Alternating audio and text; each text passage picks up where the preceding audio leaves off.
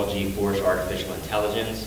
So, I think there's that desire always want to flip it over to manual mode and kind of let it do its thing. But if you leave it in regular mode, sport, like automatic transmission, put it in sport, the vehicle basically, as you approach the turn, it's going to use G sensors to determine how you're going into that turn. It'll then hold the gear, so that way as you go through it, when you come back out, it holds it from any gear shifting to happen. Again, you don't want to have things change as you're going through turns, kind of changing the drive or fun to drive aspect of that vehicle. So as you come out of that turn, then it's pure on acceleration. So hold back, I guess, as you're driving tomorrow. Try it in automatic, and then also put it over into manual mode as well. So of course, Drive Mode Select has been kind of a part of our Lexus vehicles recently, and of course GSF has quite the gamut. First and foremost, normal mode, that's going to face powertrain, VDIM, the electric power steering, and of course air conditioning. Flick it to the left, and I do encourage you to try all the different modes as you're in the vehicles, whether it be GSF, RCF, or even our F-Sport vehicles, to get a sense of how things change. Eco mode is basically powertrain. It kind of mutes the response of powertrain because it's about fuel efficiency, and actually degrades the air conditioning output for a bit. So again, that's that person. But I can't imagine somebody driving a GSF in eco mode, but I guess it's there for those that do. Also, too, we do, of course, have Sport S mode, so that's going to have an impact on powertrain, takes it from that more non-linear response it gives you, and also the electric power steering is going to give you a little more sport feel to it. Then, one more turn to the right, so one turn is Sport, second turn is going to be Sport Plus, and that's where everything happens. So powertrain, we get that more non-linear response, transmission shifts change, as well as the VDIM for that vehicle integrated management system. So of course that's kind of taking into account traction control system, vehicle stability control, all those things, and kind of like basically overseeing all that. It kind of allows you to push the envelope. So I think of VDIM as almost like a guardrail. So when you're in sport mode with VDIM, basically those guardrails come down and allows you to kind of have a little bit more fun with the vehicle. Electric power steering as well, again, it's going to give you a more tighter responsive feel to it. Air conditioning stays the same on that. Also to notice on the left side there, next to snow, there's TBD. GSF has standard on it, torque vectoring differential, as Brian mentioned, different from the RCF where it actually is an option on the vehicle. So as Brian mentioned, it is it's using electric motors on each side, and will actually help with torque distribution on that, so allowing for a more fun to drive experience. So this is a bit of an eye chart, but again, as we're entering the turn, there's a yaw moment, and basically the torque is going to transfer from the outer wheel to the inner wheel. As we continue through that turn, then it actually then takes that torque. The electric motors will then apply more torque to the outer wheel to actually help you go around that turn. So then again, giving more greater control and sense of stability. And basically, it's allowing the system to kind of maximize what the car is capable of, making sure that the wheels are always kind of doing what they need to for that fun to drive performance aspect of the car. So again, standard on GSF. Also, driver selectable modes. So as we shift the drive mode select, our adaptive meter display, you're going to see changes in here. In this case, we're looking at the standard mode, and you'll see standard TBD mode there in the center ring. Also, too, at the bottom, there's TBD, it says standard as well. We rotated that one, referring to TBD. So the TBD button, as you flip through TBD, you'll see the change. So normal mode, slalom. Slalom's going to be more, of course, about agility. So, those twisties, allowing you to have that greater sense of control with that. And then lastly, we have track mode, which is going to be more about, overall handling of that as well. So again, when you're on the track tomorrow, try those different changes and get a sense of the difference with that. It also does give you a visible display of the torque distribution left to right on there, as you can see. So the suspension. Suspension, of course, has been enhanced. It's a double wishbone suspension up front. It's been retuned and upgraded. The suspension geometry, the forged aluminum upper and lower arms as well have been enhanced for the GSF. Spring rate, coil spring rate has been adjusted as well, or refined. And then we're using ZF stacked shock absorbers for high response and low wear on that front. At the rear, it's a multi-link rear suspension, and again, very similarly, it's been upgraded suspension geometry, also forged aluminum arms, and then also the ZF shocks as well with that. So again, as you would expect, taking the platform of the GS and just enhancing it so it has the better capability for handling with all that this vehicle offers.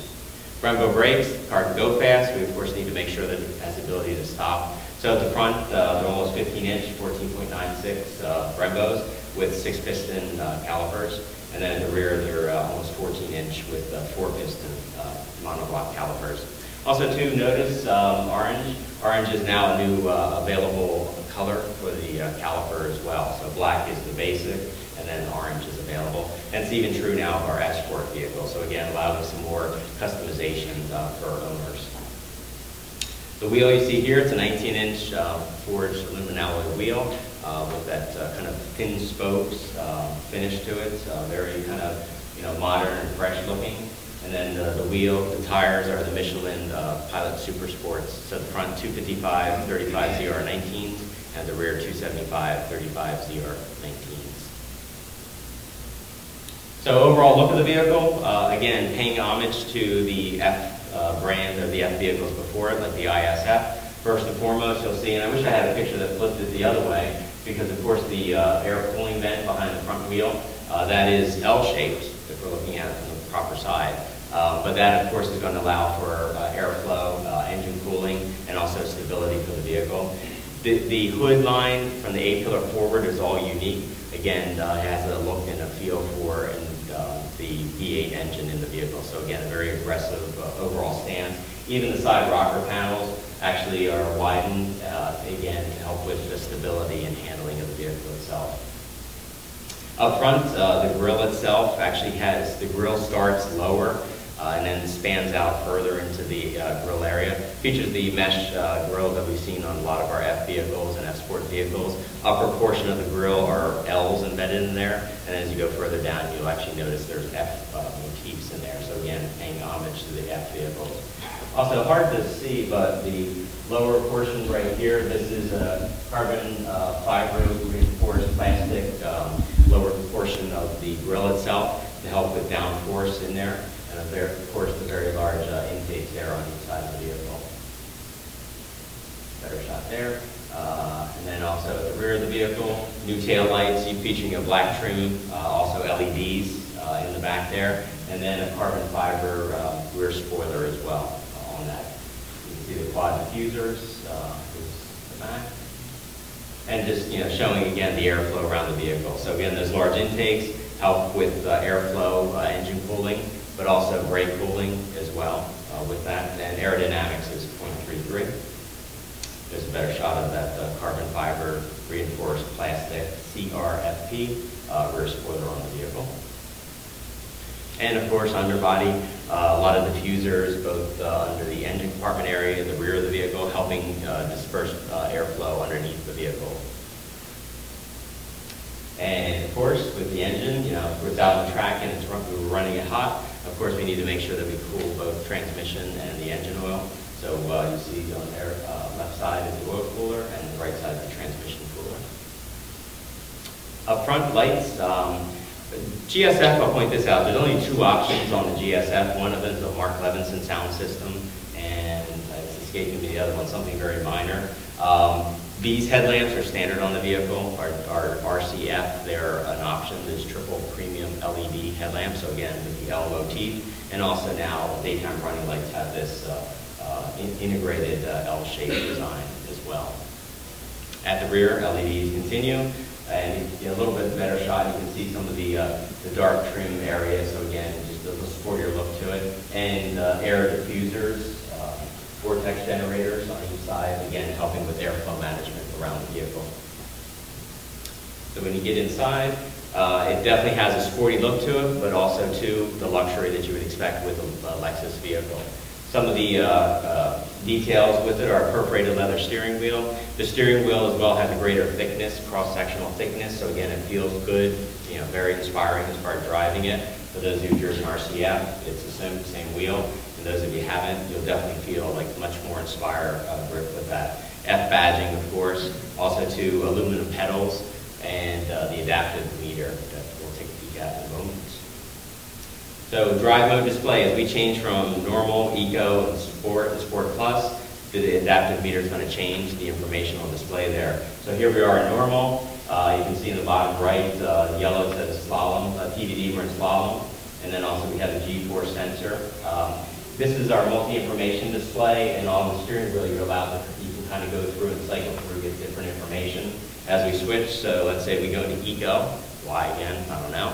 But there's the eco mode and the very vibrant kind of look to it. And in this case, we're looking at current miles per gallon. Flip it again to the right. Sport mode is the first one we get into. So again, we see a different display with some additional information. Also torque distribution we're seeing with the TBD. So this is a TBD equipped vehicle for vectoring differential. Second time to the right, now we're into Sport Plus mode. And in this case too, you can see one of the options, one of the available features is a lap timer. And you can actually record history as far as your best lap time in the vehicle. Sport seats, so you have a great engine, great brakes, very rigid body, capable of doing things, but of course you need to make sure that you can sit very firmly and comfortably in the vehicle. So similar to our RCF vehicle, these exclusive F-Sport seats, they feature integrated headrests. Also too, the stitching is actually designed to cup the body and kind of match the flow of the body as well. You sit one with the car as you would expect. A car that inspires performance, you have to feel connected to the vehicle. Leather interior standard. Interior is available in both black, gray, and Stratus gray and circuit red, of the three interior choices. Also too, the back seats have a very similar look and feel to them, separate headrest though. It's funny because I don't think in the RCF presentations we ever spoke about the back seats, because probably not many people get into them. Continuing with the performance look, carbon fiber trim and dark silver accents. This is taking a look at the remote touch area, so you can see the carbon fiber inlays there, and then the remote touch has that dark silver.